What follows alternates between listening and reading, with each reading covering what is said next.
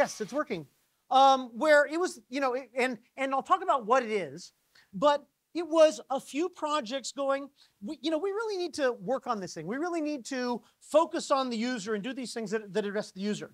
And this is a recent chart from the roll-up Andy talked earlier today, where now lots and lots of people, lots and lots of projects are working on chain abstraction. And I know Bert Banksy over there, he talked about, yeah, chain abstraction is like any useful, valuable, characterizing term that gets narrative behind it. It is the thing you stick on your project in order to raise VC funds, right? So what I want is a modular chain abstraction AI. Is really what I want. No. It is a very specific thing. It is, from our perspective, it is the challenge of what users want. Users want, to the extent that they want Web3 at all, users want to use Web3 assets and services independent of the underlying blockchain. It's not intense, it's not software, it's not whatever. It's what the users want. And then there's lots of ways to approach that, and we'll talk about some of that. But the other thing that we did when we brought this in, when we were driving this at the first chain abstraction day in February, is we did a splash where our focus was orchestration. There we go. Push the magic button. So the people that were working on chain abstraction, near to, Flashbots, et cetera, were focused on things like intents. And intents had a ball rolling in the Ethereum ecosystem as a way to simplify user experience. But it's very focused. It's a very point solution. It's very focused on swap X, swap token X. I have token X. I want token Y. Or I have token X on chain A. I want token Y on chain B. And that's a really valuable, important thing to do. But it's a point solution. Sometimes users want that, but mostly not. Okay, but this is what got it all started. What's really going on, right? We have, with modular and with other things, we've created a world of lots and lots of chains, currently hundreds, maybe someday thousands, maybe more than that. I don't know. How many web servers are there? How many app servers are there? That'll be how many chains there might be. But we've created this world, and they're connected. And the light, you can just barely see, yeah, there's connected lines in, right? Where they're connected with IBC, they're connected with bridges, they're connected with Axelar, they're connected with all these things. But you have to hand carry your assets from one place to the other. So if what I want to do is I have USDC burning a hole in my pocket, and I want Celestia token and I want it staked, I've got to get the USDC, I've got to move it over a bridge from Ethereum to Cosmos, I got to move it over to Osmosis, I got to sign a swap, I got to move it over Celestia, and then I got to sign a stake, right? I've got to do all these operations. So when people, how many people have done one of these bridges things? How many people have done, sort of just enough degen to have gotten that? Okay. Now, for all of you people here who flew here, did you have to move your money from your Wells Fargo account or whatever to the Chase account of the airline so that you could buy your plane ticket? The answer is, of course, not, right? So there are these apps that are smoothing out the ability to take one token on one chain, X on chain A, and get, Y on chain B, across, skip, various these things. And they're doing a fabulous job of that. And it's still a terrible idea, right? It's making it easier for me to move my money from Wells to Chase so I can buy a ticket on United, as opposed to, go to Expedia, push a button, get a ticket, right? So the real thing that chain abstraction is about, this users want to be able to use assets and services, we all hope, right, without caring about the underlying infrastructure, is they don't care about your tribe, they don't care about your technology. What they care about is push button and get the plane ticket, right? And that's what we need to deliver. And the thing that's exciting about chain abstraction, sort of from an overall crypto community, is, first off, this problem is obvious to people because people are actually asking for something, right? They actually want something. Users want something. That's really important for our industry, is that users want something. And the crypto community is starting to realize that they actually have to deliver that. They actually have to deliver value, and deliver value by giving users what they want, instead of saying, well, I've got this hammer called ZK, and you look like a nail, so here's how you need to use this hammer. Okay. Now, I have a hammer, so I'm going to tell you about my hammer, but we'll get there. Okay, so in this, we have created, we have created now this world. The other thing is, of course, you get this, trillion two or whatever liquidity, but it's all fragmented across these hundreds or thousands of chains. So the kinds of things users want, at the end of the day, what they're going to want is, I push button and I get a ticket, right? I get a ticket to an event, you know, and I mean, I don't encounter Web3. I get a ticket to an event and I can resell it. And when I resell it, the original artist gets some share of whatever I resold it for. That's a value prop that artists care about, that content creators care about, that end users that want to go to events care about, and that Web3 enables in many circumstances. And we're just barely scratching the beginnings of the ticket market. But that's the kind of thing that would actually add value to users that are not Web3 folks. They're not DJs, they're not whatever, right? What they are is human beings trying to go out their life and enjoy it, and they want a ticket to an event, and we could make that better. And oh, by the way, that's a $60 billion a year industry that we are not yet solving, and we could, right? So solving chain abstraction is a big deal. But I will focus on more crypto use cases. I'm talking through this because we all encounter them, and indeed, we know there's an audience of people doing it.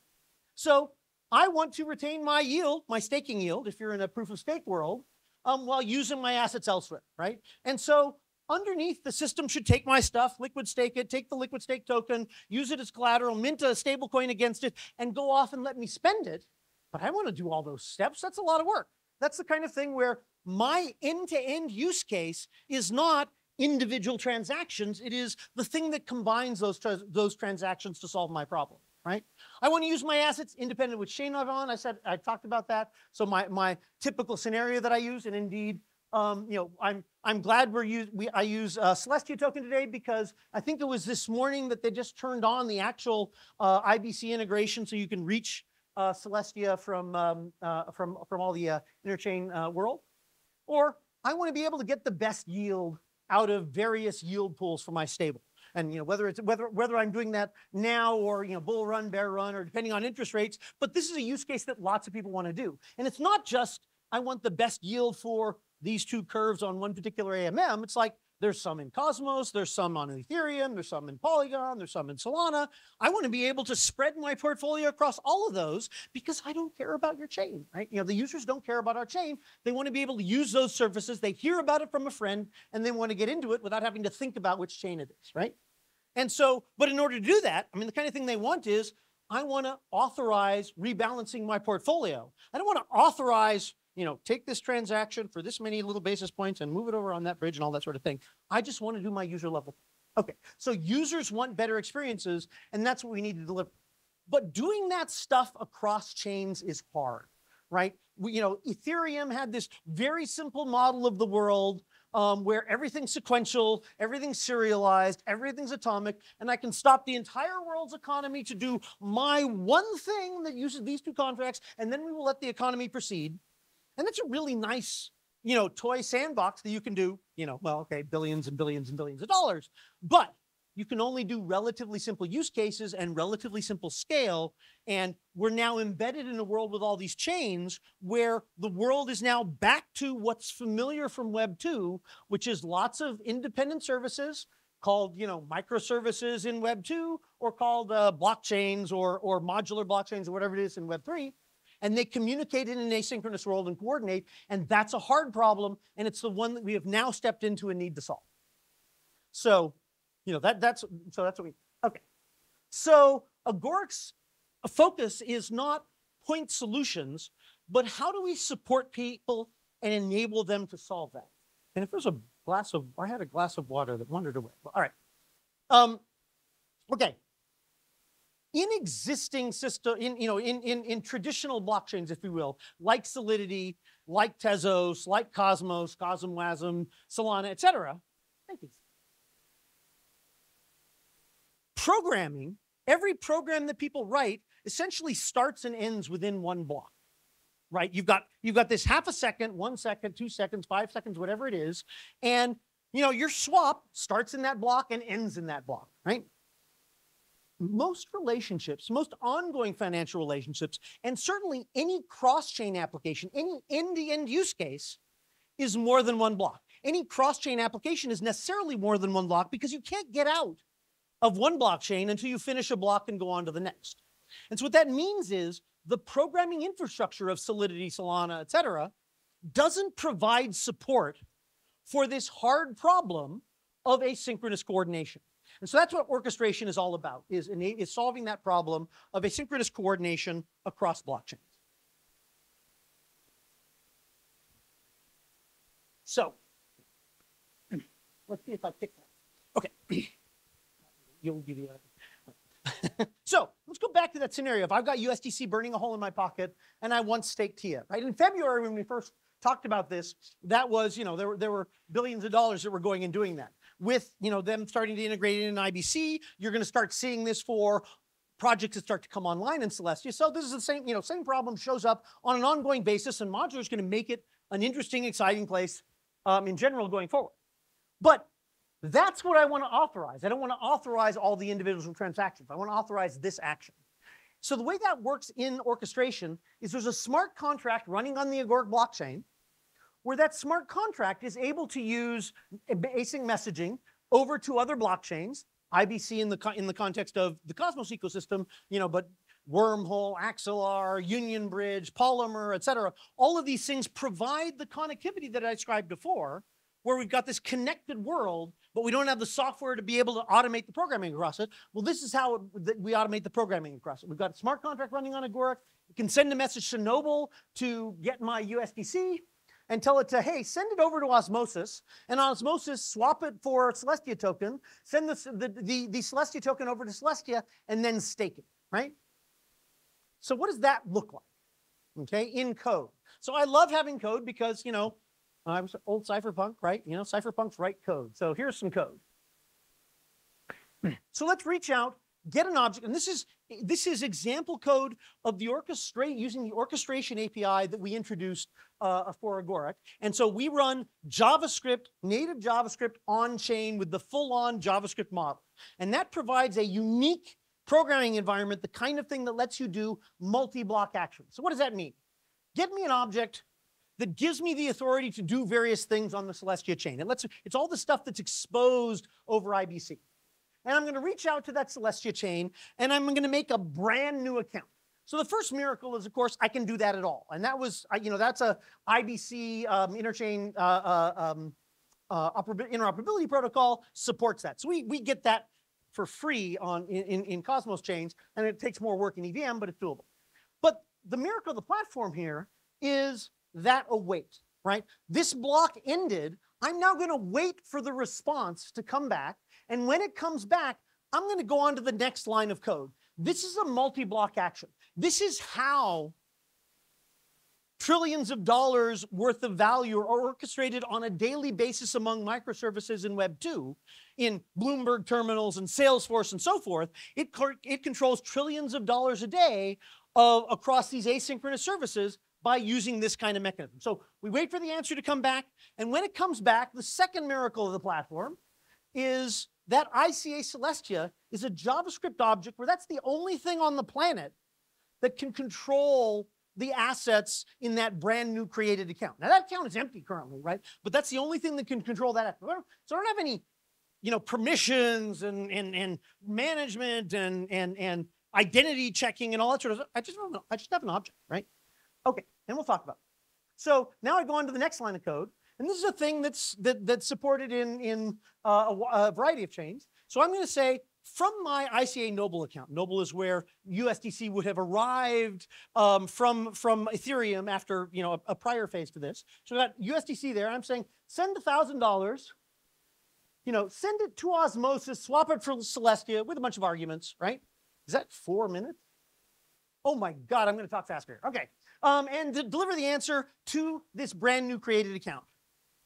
And reach out to Celestia, find out how much I got there because there was slippage, and stake it, right? So this has now done something that takes people 3 hours, 2 bridges, and 4 signatures, and instead it's 7 or 8 lines of code, okay? And you authorize this once, and then it does the job for you. Now, you could do lots of things after this, right? You could, and this did it across multiple chains. So for example, hit some button. Can you click on that on the, yeah, can't, thank you. Let's see if I can now, okay, click slideshow. Up there. Okay, that worked. Thank you. All right, so let's see. Okay, I've already done that, right? So now what do I want to do after that, right? Well, Stride authorized an airdrop for TIA tokens. So I want to start by, I want to now do a process where I do one authorization, and the thing I want is take my stake token and get me liquid stake token, right? And so I'll start by how much do I have delegated? All right, undelegate it. Wait 21 days, because that's how long undelegate happens, and then do various steps that will get me to, that will end up with, on my liquid staking account, do a liquid stake operation, and now I've got a liquid stake token, okay? That's one thing I might do. Or I might use timers to where what I want to say is every 24 hours, do a process, do an orchestration flow to compound my staking, right? And for the Celestia, the ICA Celestia account that I just mentioned. And what does that flow look like? Well, it pretty much looks like a JavaScript function that starts with withdraw rewards. Now remember, this is JavaScript running on the Agoric platform, reaching out to say, yeah, withdraw rewards from that account that I'm passing in, and find out how much I got because I just withdrew the reward, so how much is there, and then stake it. Okay, I'm done, right? Now I've got this thing that can do the everyday auto compounding of my staking rewards in a relatively straightforward fashion, and I want to just authorize this. Or perhaps that whole thing was the use case, and I just authorize, start from USDC and get to a place where I'm continually, continually compounding my staking reward, right? Now, this timer thing is not in the current release of the API. It's in an upcoming release, so that's alpha syntax, if you will, or that's alpha that we're doing that. But we've got the core API is in development environment now. It is in the release process to come out this month and projects that are building on it. So what are the impossible things that is unique to this, right? That ability to do multi-block actions is something you can't do anywhere else. The ability to do async await and move on to the next line is something that is fundamental nowadays to coordinating asynchronous activity on multiple places. And it's something that took a lot of work and a lot of effort to build onto the platform. You can do timers, right? I showed you that example of periodic where it's not just that time is available, which is surprising to me. It's very difficult to get in other blockchains, but because of the multi-block async model, it's easy to integrate. It smoothly fits in. And indeed, lots of things smoothly fit in, where the reason JavaScript is the #1 programming language on the planet is because when you add a library, if you took integrated Union Bridge, or if you integrated Polymer or Hyperlane or whatever, and added a library, so instead of saying get chain Celestia, you say get chain Polygon, which we will do in Q1, Q4 and Q1, right? That acts just like it is as usable as anything that was natively provided. So the system is extensible in the way that people extend UI frameworks for browsers. And so those things combine to give you sort of this unique ability to build cross-chain applications that address some of these things, right? So, that you can do the seamless experience of users approve the use case they understand and care about, instead of the accidental set of low-level transactions that is inflicted upon them by our current architecture. And as a result, you can do more sophisticated things like these portfolio management, like these compounded staking, implemented in very simple ways, which gives you the ability to do more interesting, more valuable economics. And finally, as it turns out, if you're like a liquid staking platform, you produce this thing, someone liquid stakes, they've got now this token. The first thing they're going to do with it is go take it somewhere else. Osmosis in the Cosmos ecosystem, but it's every other platform, it's take it somewhere else in order to actually do the thing which motivated them in order to do the liquid staking at all. You have now lost the customer. With orchestration, you can instead have this flow that's the heart of your infrastructure that includes and incorporates those other services. So now the modular explosion of all these independent app chains, instead of it being fragmentation, it's now just more services that we can include into these simple end-to-end experiences for users, right? It becomes more of a positive than the fragmentation negative side. So I will race through. So what is it? We're a layer 1 powered by Build.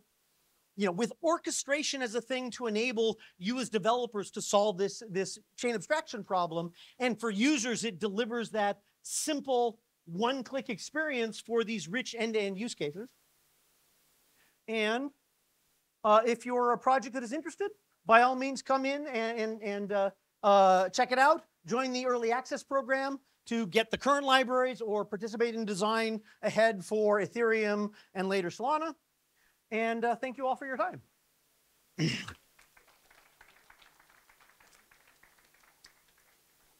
Are we done, or do we have time for questions? Okay. Thank you all. I'll be around. And the workbook back there if you have other questions.